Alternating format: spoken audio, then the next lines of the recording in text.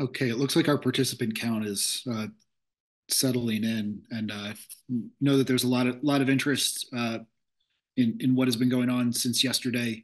Good morning, everybody. My name's Matt Inzio. I'm CDOT's communications director. We have a briefing set up this morning, first with our executive director, Shoshana Liu. Also here to brief our the regional director based out of our Grand Junction regional office, Jason Smith, and CDOT's chief engineer, Keith Stefanik. Our state bridge engineer, Michael Collins, is also available on the call if there are more technical questions that come up. But given that this is a fluid situation, we'll start with a brief, and we'll have time for questions at the end. If you can, please let us get through the briefing information first.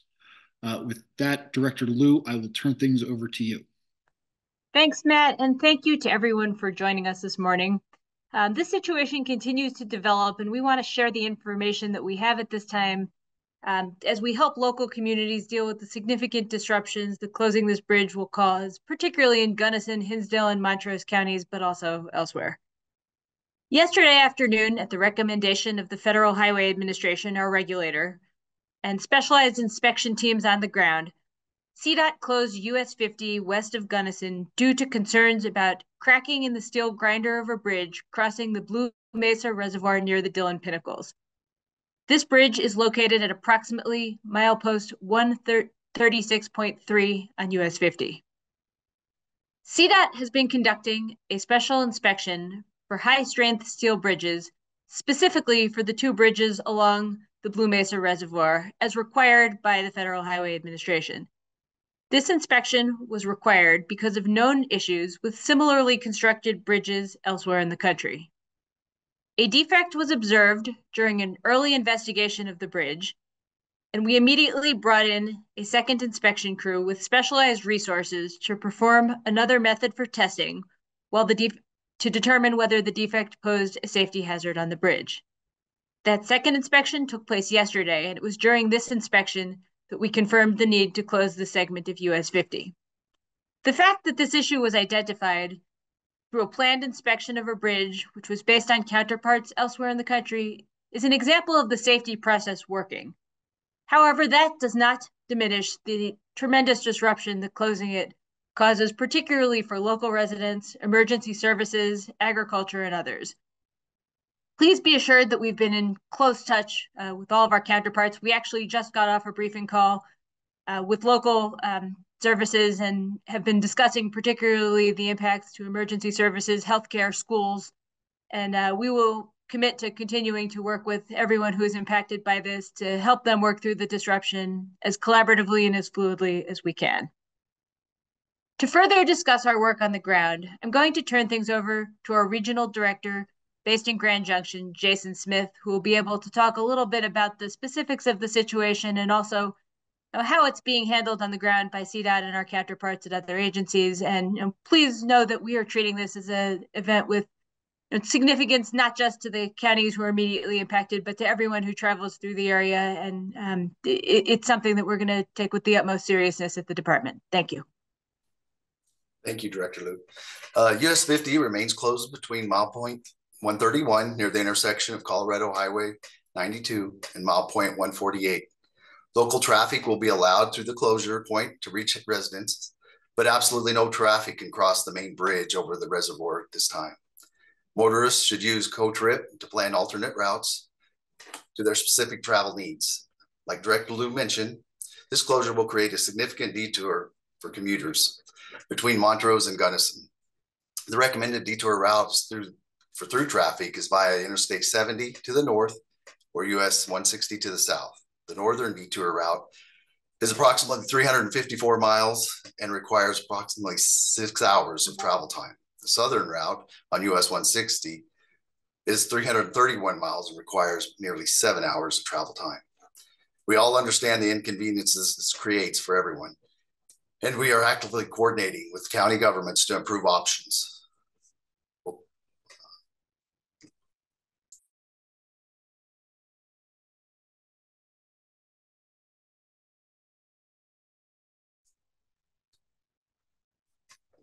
Oh, sorry about that. Disconnected for a second. And so we all understand the inconvenience this creates for everyone actively coordinating with county governments to improve the options for residents, businesses, and travelers on the western slope. In particular, we're exploring whether it is feasible at this point in the spring to clear the local seasonal routes that may be able to significantly reduce the detour time for local travelers. One of our top priorities of work to start with is to coordinate with local emergency response teams to develop a plan for emergency services to be able to respond between Montrose and Gunnison. Because those seasonal routes are mostly dirt or gravel roads, we know that the most significant traffic on those roads will create additional issues. Our maintenance and operations teams are working to pre-position equipment and materials to quickly deal with the incident. When we are able to safely establish local detour routes, we will communicate those right away with an emphasis on local residents.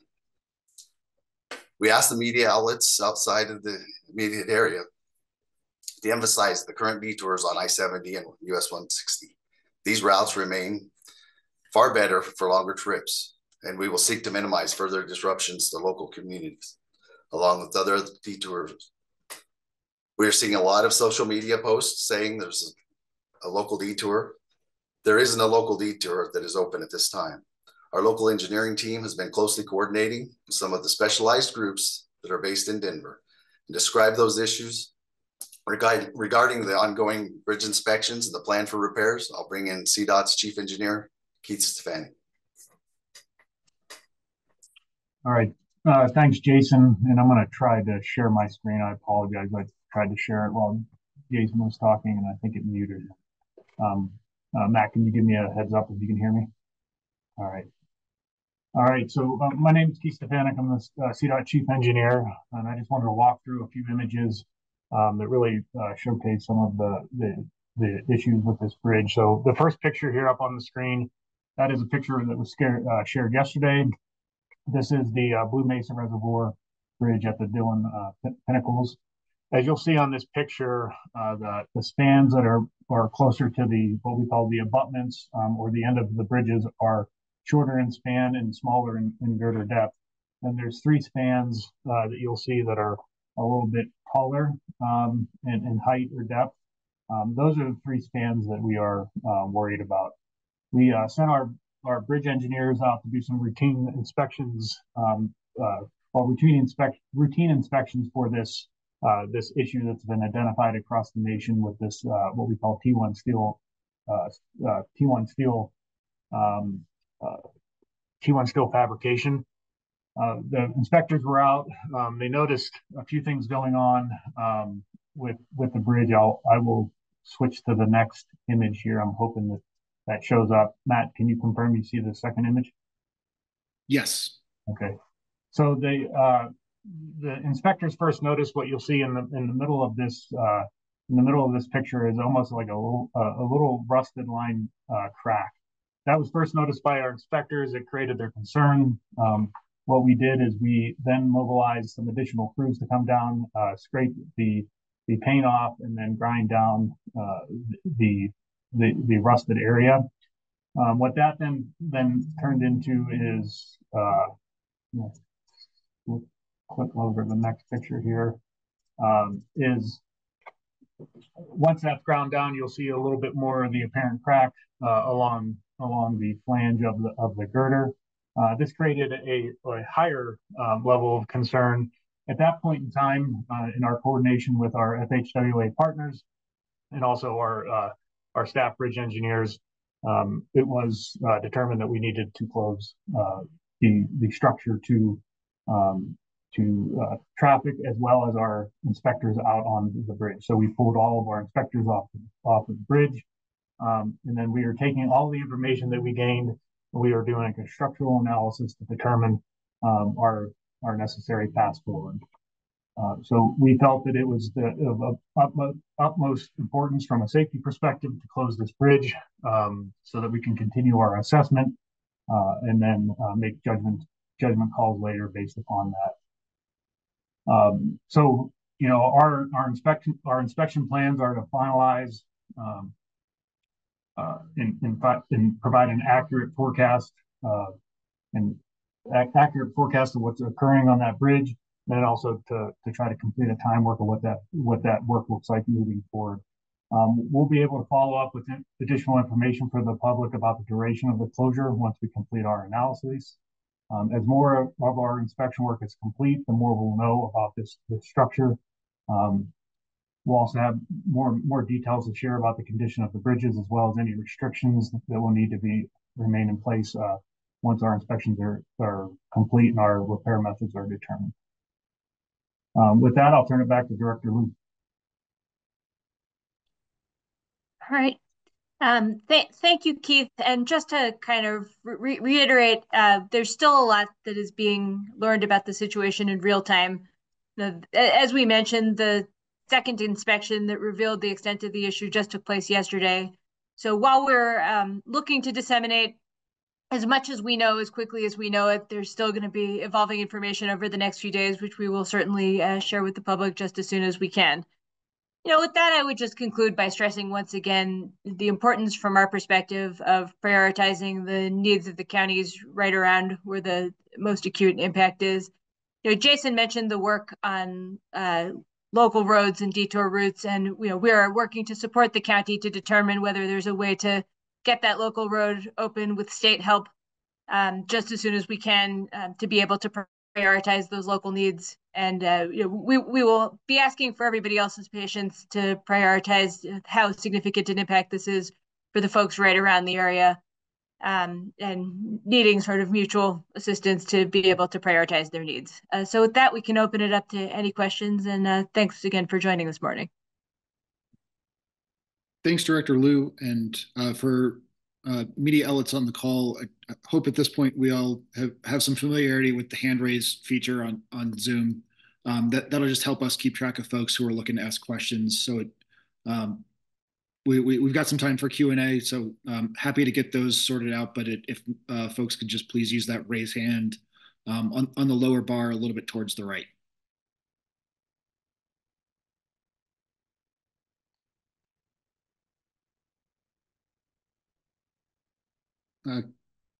Ken, I see your hand raised. If you can unmute and go ahead.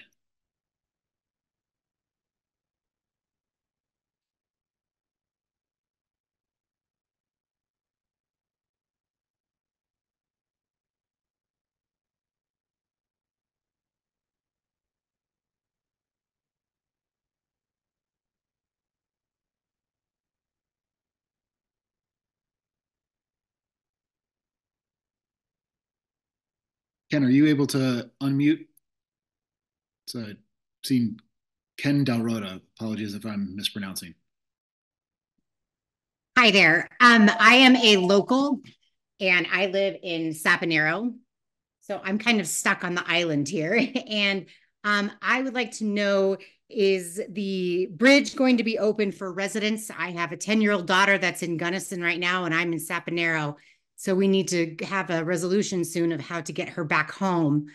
And I'm just wanting to know, is the bridge available for residents only, or what kind of priority are the residents that are immediately involved here? What kind of priority, and who do we need to contact to get help to get family so we can all be joined together again?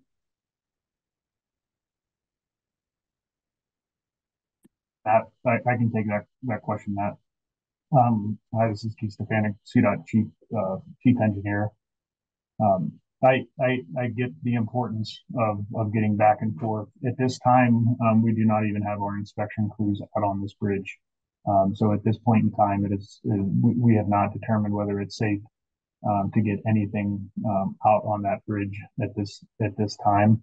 We are conducting our analysis as we speak to understand what kind of equipment that we can get out there to conduct further inspections, and also that will produce what we can allow on this bridge from an emergency management perspective, or a potential local option. Our first priority is to understand exactly what is going on with this bridge and what the structural capacity is. The second priority is to get emergency services and additional inspectors out on this bridge to understand the situation we're up against.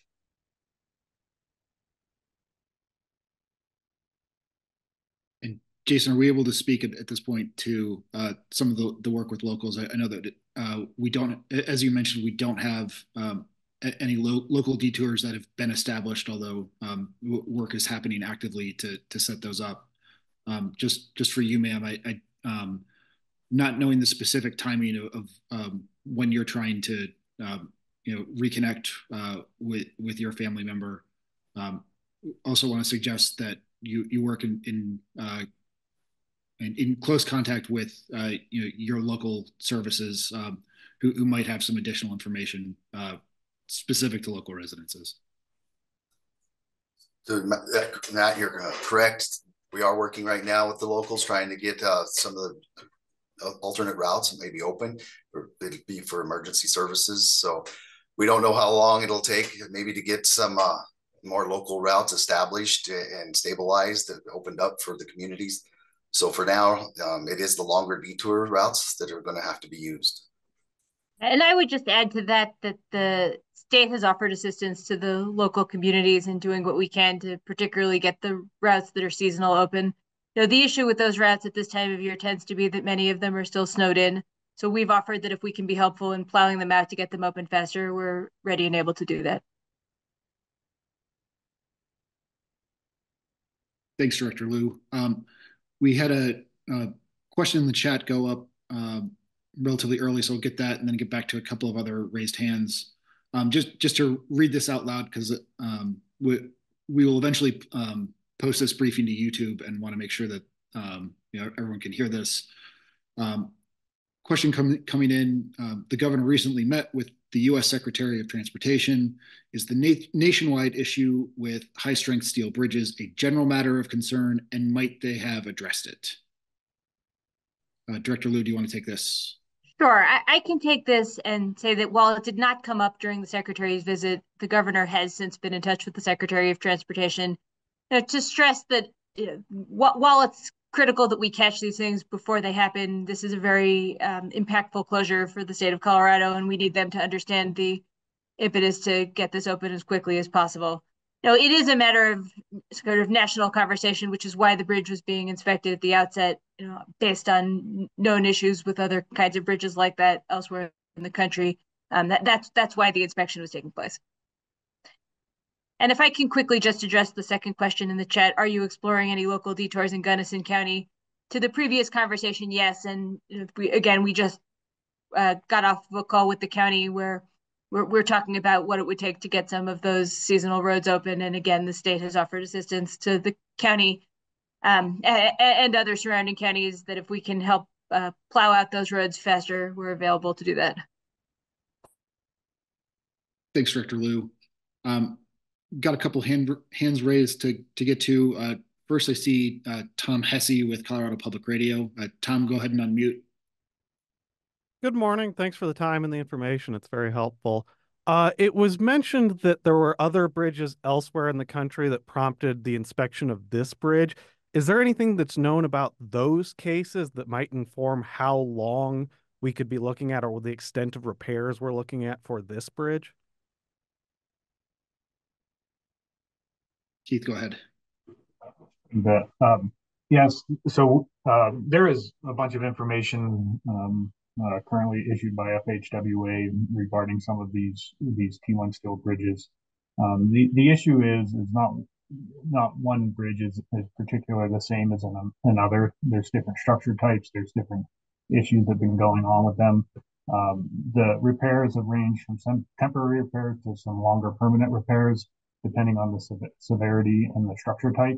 So it's not a one-size-fits-all repair solution for this bridge. It was or this type of steel material. This steel material was generated in the 60s and 70s across the nation and utilized in a lot of the structural steel bridges across the nation. There's not a definite time frame that I can provide on this. It's going to come down to the severity of the defects on the bridge and the repair methods, and it'll differ bridge type from bridge type.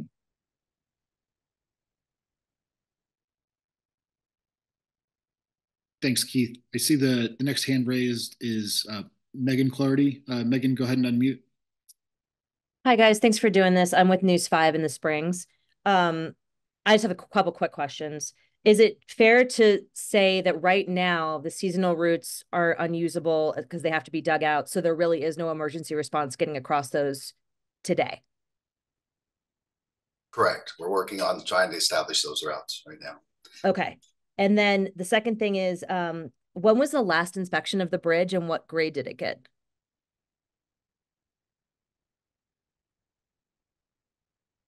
I don't have the date in front of me on this, but the last routine inspection did not find any of the defects on this bridge.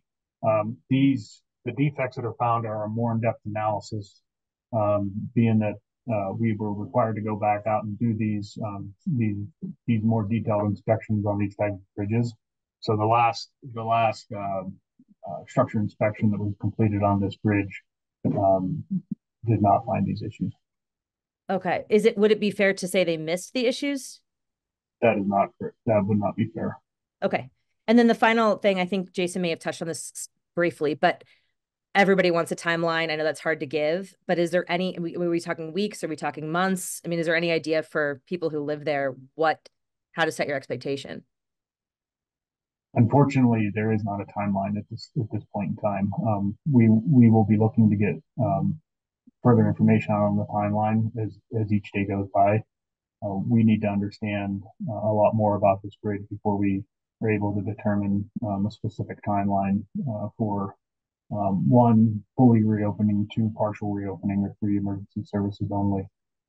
Our priority right now is to get additional inspectors out there to understand what we are up against with these foreseen defects in this bridge.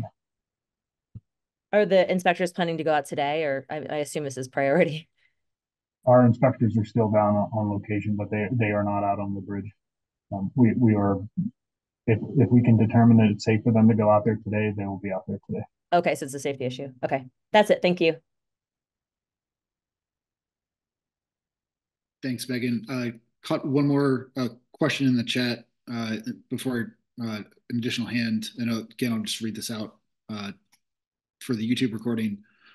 Are you at this time considering the impact the closure will have on recreation on the reservoir and the importance of that to the regional economy? Will there be any kind of economic relief contemplated, such as a disaster loan, if a disaster is in fact declared? I can take this one. First and foremost, we are absolutely aware of the economic significance of this area. We've focused first and foremost on emergency services, healthcare, schools, and the kind of day-to-day needs that the local communities will face most acutely. But the economic significance from a tourism perspective is also very central, and we certainly know how important that is as we ramp into the summer months.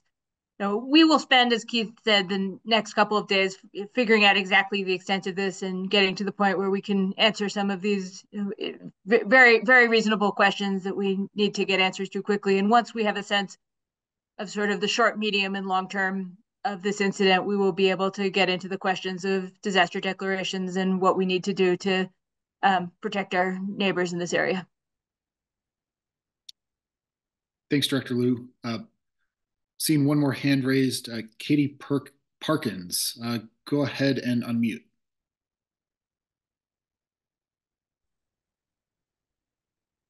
Hey there. I was wondering if the inspection that was asked of this bridge is sparking any other inspections across the state for other bridges, if CDOT has plans to now go look at other spots.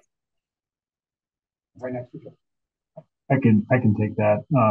So this type of steel, the T1 steel, is only identified in two bridges, and both of these bridges are down in the Blue Mesa area.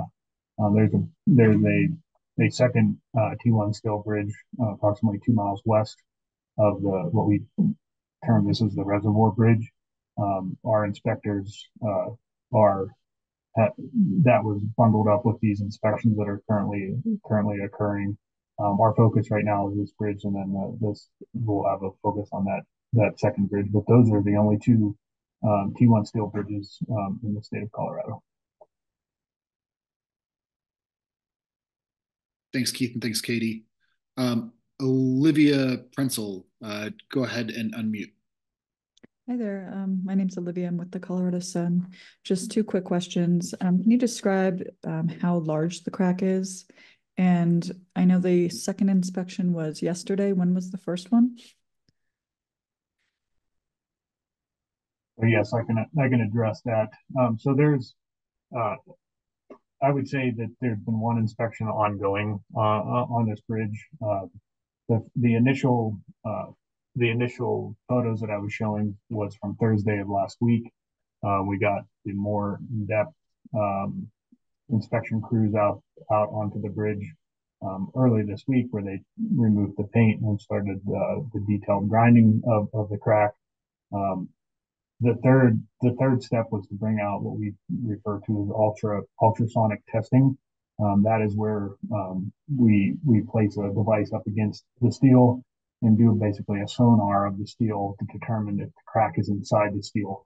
So the crack from a visible perspective is the image that I showed a little bit earlier, which is, I would say, estimated at 3 to 4 inches. But that crack is protrudes throughout the embedment of the steel. So it's not just on the surface, but it's within the actual member, the structural member itself.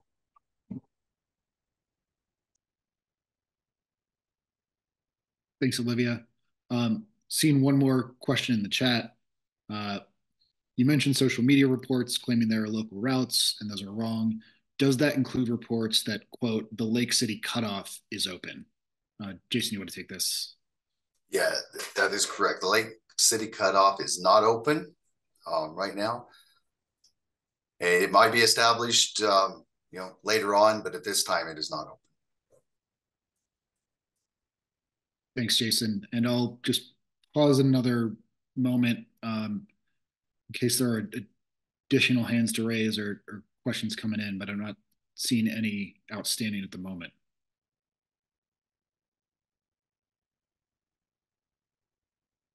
And while I'll do that, just to begin to close things up, as all of our presenters mentioned, this remains a fluid situation with additional information forthcoming. And we will be continuing to provide updates as we're able. I'll pause. I'm seeing a few questions roll in. First from KBUT, is repair or replacement of the bridge a more likely step towards reopening? Keith or Mike, I don't know if there's any info we can provide so far. Yeah, Matt, we are not at that point to provide an estimate on that. We are once our inspection crews can get back out on the structure, we will see if they are more defects similar to the one that has been found on the other spans of the bridge, including the same span. So we are working on the available information that we have right now and analyzing repair methods as we speak. Also speaking with several contractors in order to procure a contractor to get out there to help fix this. This is nothing that CDOT forces itself can repair on the bridge. We will be relying on some expert contracting methods to help repair this steel on this bridge. So not sure right now exactly the magnitude of or the quantity of repairs that are required, but we will know that information as the days progress. Thanks, Keith. A couple more chat questions. We schedule regular reoccurring briefings for the duration of the incident. Perhaps the CDOT webpage could list updates. I'll actually take that first bit. We're in the process of standing up a dedicated website for this incident. It will then transition when repair work begins. That project will also contain that information, and we'll continue to have a regular tempo of updates, including additional background information on this type of T1 steel that's in question and the specific bridges.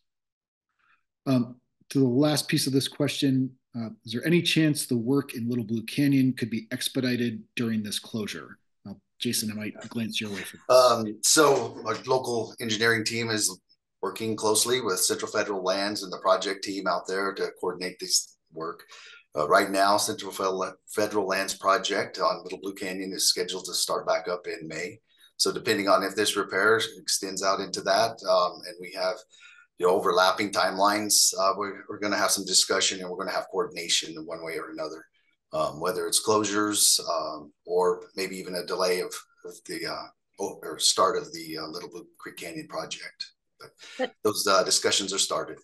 And I would reiterate, that's a good question. We have the same question, and we are raising that with the federal team. The Little Blue Canyon project is being run by a team at the Federal Highway Administration, and we are going to be raising the same question with them. Next couple of chat questions here. First, a request to show the picture of the crack again. And while Keith is pulling that up, that's information that we'll also be looking to post publicly, so that it's widely available for folks. But as Keith is pulling it up, and with a somewhat relevant additional question from Tom Hesse, when was the bridge in question built? And Keith, if you can do two things at once and get us that date. Yeah, can you see the picture, Matt? Yes. And then the second answer is 1963. 1963, thank you.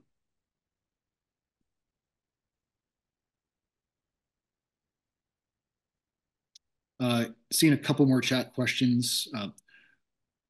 Earlier, you mentioned the problem involves the three main spans. Is there only one crack, or are there more throughout the spans?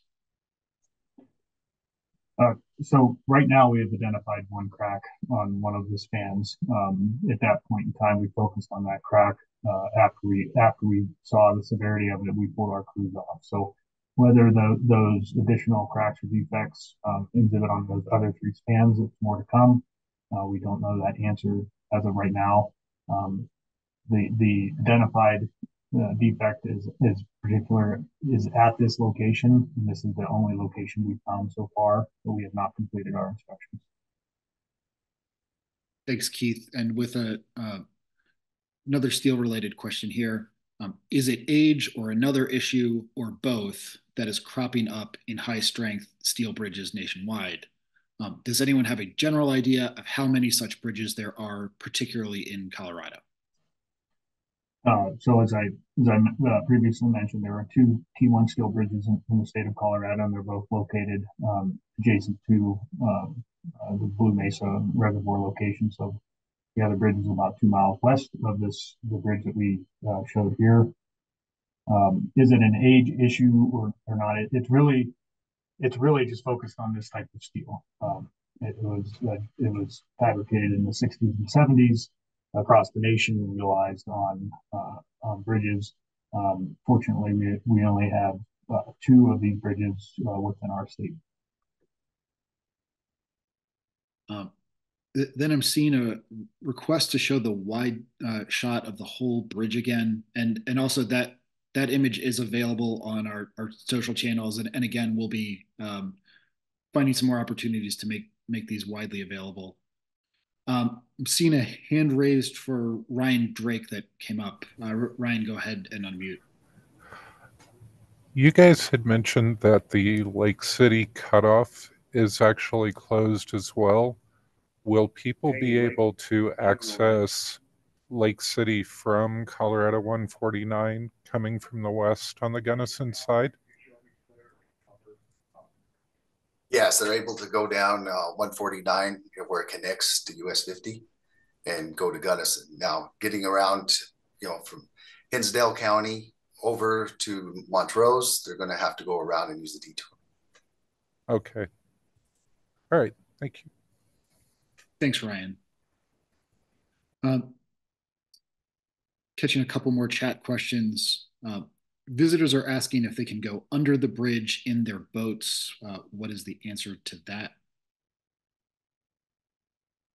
So Matt, we had that question earlier on our stakeholder call. I believe someone from the I can't remember if it was the National Forest or asked that question. Right now, as the bridge currently stands without any loading on it, any vehicles or any of that sort, it is structurally sound in its location. We at this time we do not believe that any of the recreation underneath it needs to be stopped at that point in time. It is safe as it currently stands. We are just not at this time. We are not able to put what we refer to as loading or vehicles on that bridge. So in its current state, it is safe. We will allow the boaters to go back and forth underneath the bridge, but the live loads on it is what is where our current focus is at. Thanks. And Keith, I have a request in the chat here to place the cursor on the approximate spot on the bridge where the pictured crack was found. Can you see my cursor here? Yeah. Yes, I can. Yeah. So right around this general area, I would say mid span of the middle, where you see the three deeper girder depths, that middle span, right around the middle of the bridge.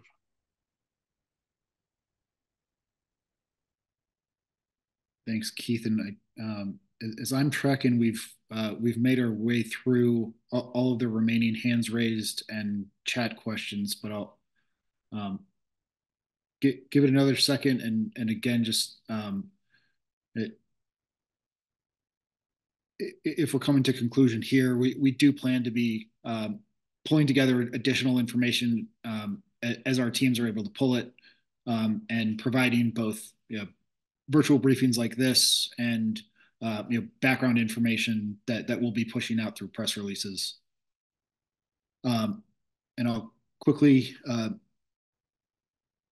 one more chat question popping up. I did see National Park Service in the chat. Is it safe to say you're in communication and working with the National Park Service on this issue? I can take that in a first instance. We've on the CDOT communications team have been in contact with National Park Service staff that in particular is assigned to Black Canyon of the Gunnison National Park. And I don't know if there's more to add from other teams who might also have some direct points of contact.